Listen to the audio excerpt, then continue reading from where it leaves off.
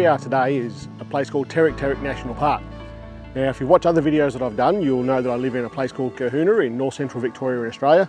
And where we live is dead flat place. It's you can see for a long way. If you get a few meters in the air, you can see a long way.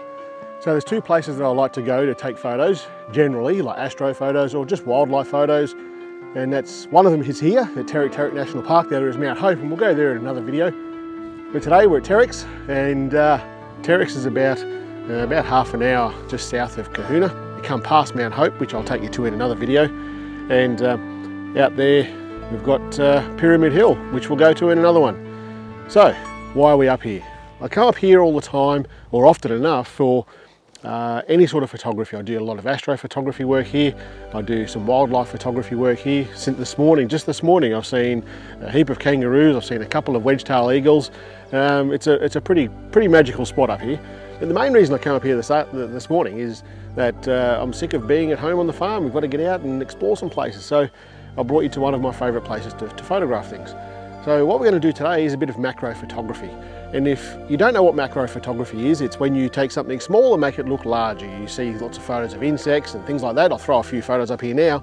And all these photos that I'm showing you now, I've taken with the iPhone. Now, do you need to have an external lens to put onto your phone? So Moment make macro lenses. I think Sandmark make them. You can buy a plethora of these external lenses, macro lenses, on eBay and many other photography sort of websites. But do you need it? They can be expensive, like the Moment one is quite expensive, but it is really good lens from all the reviews that you see online.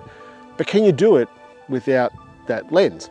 I'm going to tell you can. All those photos I've just shown you are taken on the iPhone as far back as my iPhone 6, which is using an app.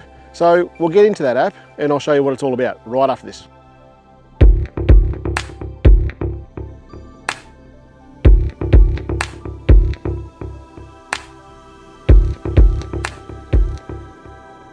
G'day guys, I'm Shane Mostyn. If you're into mobile photography and you'd like to learn about mobile photography, this is the channel for you. Each week I put out 2 new videos, so subscribe to the channel and you'll see something new every week.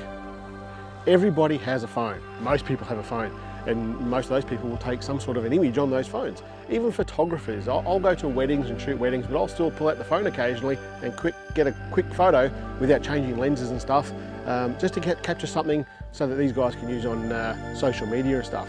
But when it comes to things like astrophotography, photographing the moon, I'll put a link up here to what I shot last week, and doing things like macro photography, even with the best cameras that you've got out now on the phones, you'll always get something better with a proper camera.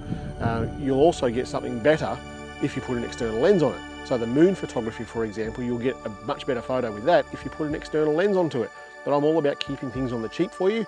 So let's get into something else that we can do with macro photography without using a lens. So if you've got an iPhone 11 Pro, you've got those 3 lenses on that. You've got the wide angle lens, the ultra wide angle lens, and a telephoto lens. And with that telephoto lens, you can use that to do macro photography, and it'll get you reasonably close, but it won't necessarily get you a great macro photo. So we can certainly do something better than that with an app. So what we're going to talk about is this app called Camera 2 Plus. And what this app does, it gives your phone a lot more manual functionality. And I've reviewed a few different apps that do this sort of thing, but this one does macro photography better than anything else that I've seen so far without a lens. So we'll open up this.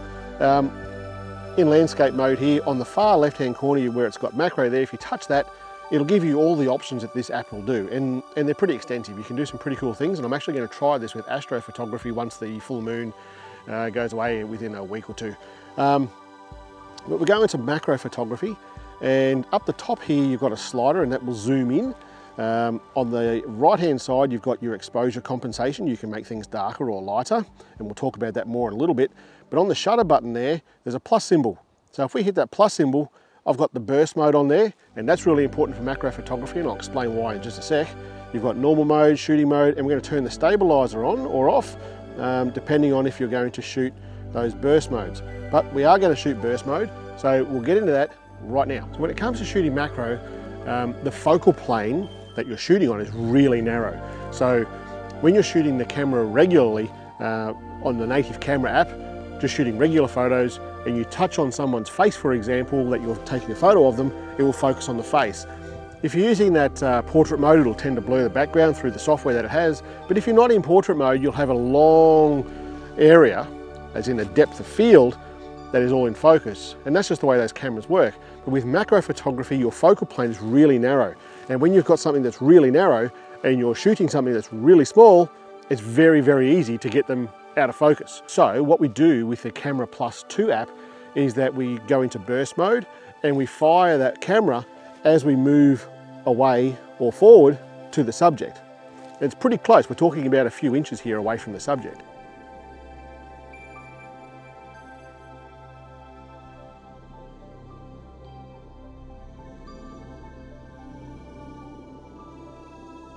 Then once you finish shooting that photo, that burst of photos, go into the light box there. So you hit that button down the bottom there, go into the light box, see all the photos, and there's the burst that we just took there. If we hit the zoom button there, you can see all those photos that we just took. And we can go on the zoom button again and see, well, there you go, that one there's nicely in focus. We'll go across here, that one's a bit blurry, you can see there. So we'll keep this one here and we will save it. That's it. So what sort of things can we actually photograph with this? Heaps. If you're out in the garden or you're out in the bush, flowers, trees, the bark on trees, all those textures, the moss on rocks, all those sorts of things are really, really interesting to photograph when you're shooting macro. When you're at home, you can do all sorts of things as well. You can go and photograph money, keys, coins, jewelry, all that sort of stuff, and it's really interesting sort of work for macro photography. And once you start doing it, you'll be surprised about how many things you can take a photo of. And you think, well, I never thought of taking a photo of that before, but all of a sudden it's interesting to take that photo. There are a few things that you need to be mindful of when you're doing macro photography. The first one is light. Light is really important for macro photography, probably more than any other sort of photography. Photography is essentially catching light, but with macro stuff, you're really close to it, so you've got to be mindful of where your shadow's sitting. If it's outdoors, the bright sunlight. If you're indoors, you've got to have enough light.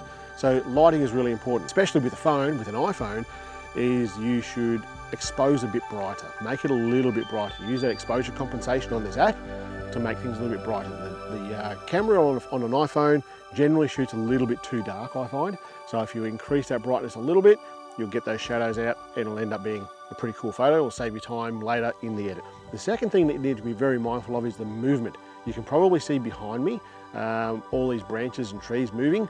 If you're trying to take a photo of the leaves on these trees, it's going to be really hard to do. So what you can do is set up a tripod for your phone, get it in focus, and then get the branch of the tree and then move it towards or away from the camera as you're hitting that burst. And you'll get a pretty good result from that. And the last thing you need to be mindful of is the edit. How you're going to edit these photos. You can use Snapseed, and I've done lots of tutorials, and I'll link a couple up here about editing with Snapseed, or you can use Lightroom. There's lots of editing programs there that you can use. The thing with editing macro photography work is less is more. Like most photography, less is more.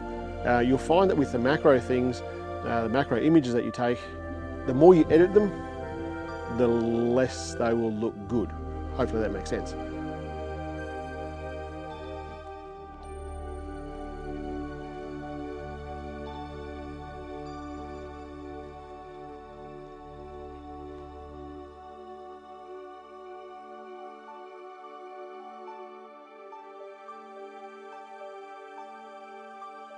So that's macro photography, guys. Hope you enjoyed that. Heading back down off the hill now, so bit of water here. Let's get some quick reflection photos before we sign off. I am always a sucker for a little puddle to get some cool reflection photos. Yeah, that's pretty cool. Let's try a wide angle lens. Still getting a bit of the shadow there. Not much we can do about that. Yeah, that's kind of cool. Well guys, that's it. That's macro photography. I hope you enjoyed seeing around Terex and seeing what sort of a pretty interesting and beautiful place this is. I'm looking to change my 3-minute Thursdays to a 5-minute Friday because let's be honest, the 3-minute Thursdays, they never take 3 minutes. So let me know what you think. Should I keep it at 3-minute Thursdays or should I change it to 5-minute Fridays? You want to see something when you wake up in the morning on Saturday morning and watch it then? Or should I keep it 3-minute Thursdays? Let me know in the comments and I'll see you then.